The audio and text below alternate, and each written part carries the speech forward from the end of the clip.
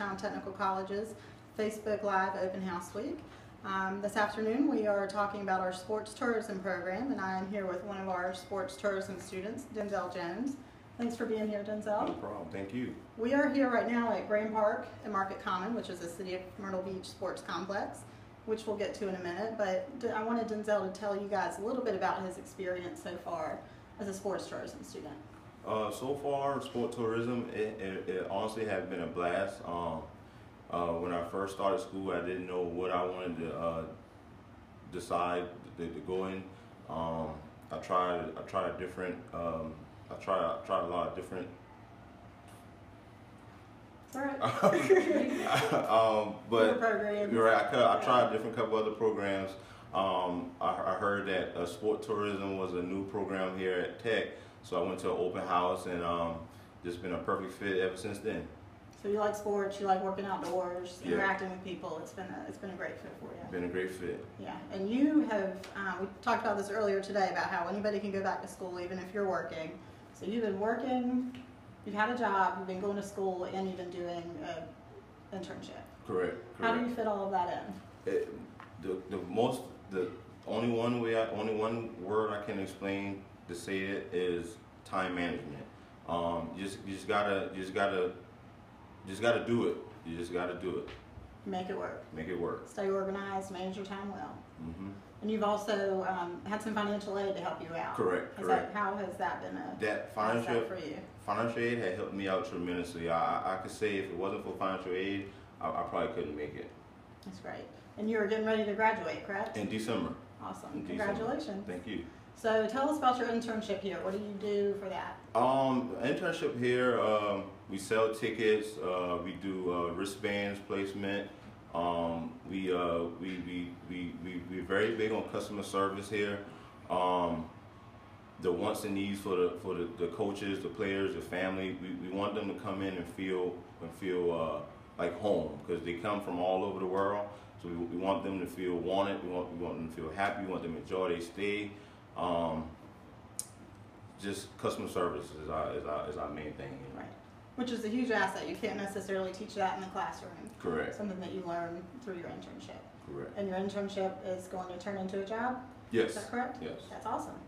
So hands-on learning that turns into a career opportunity is a win-win. Right. Anything else that we left out?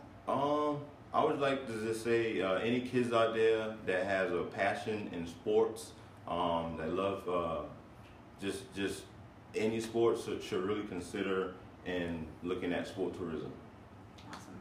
Well, thank you, Denzel. I appreciate it. Thank you. I'm going to have our program chair, Lawson Holland, step in.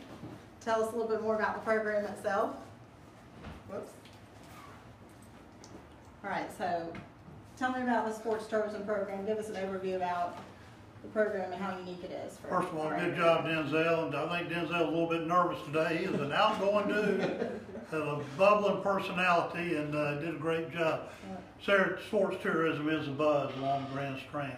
I guess probably about 10, 15 years ago, the economic impact of sports tourism, just in Myrtle Beach, was probably about $5–6 million.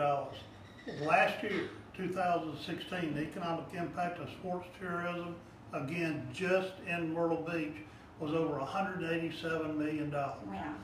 So it is the buzz, and there are so many jobs available for our students. We can't possibly fill them all.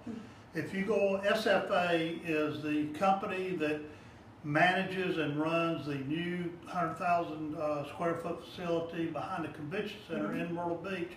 If you go on their website today, there are 22 jobs available.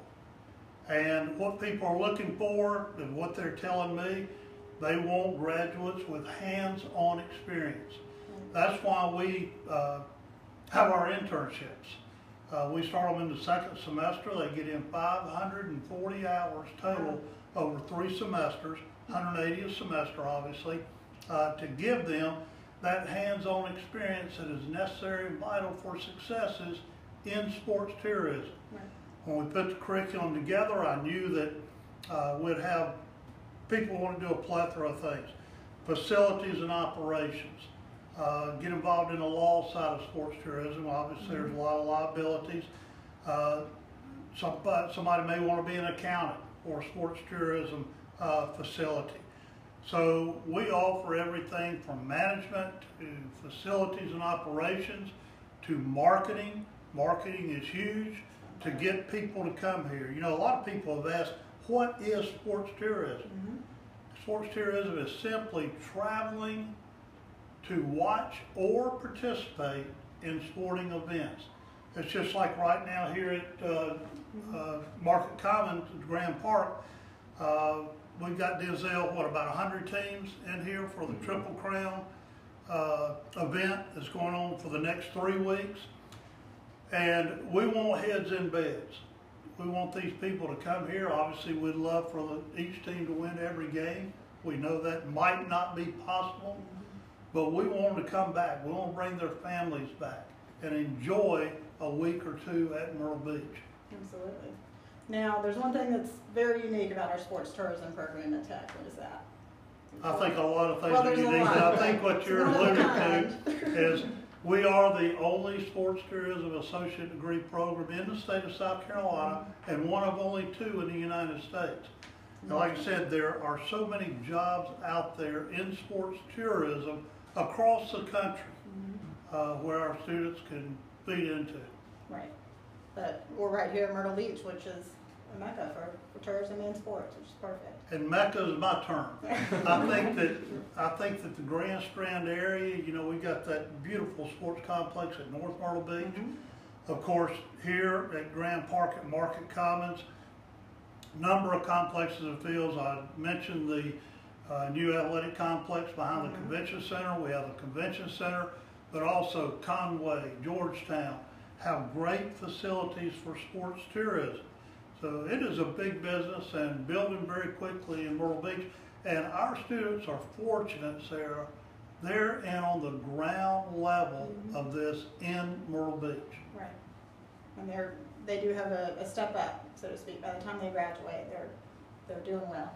Well, they are. We got one young lady that's worked for the Carolina Panthers. We had one young man do his internship for the Cincinnati Reds.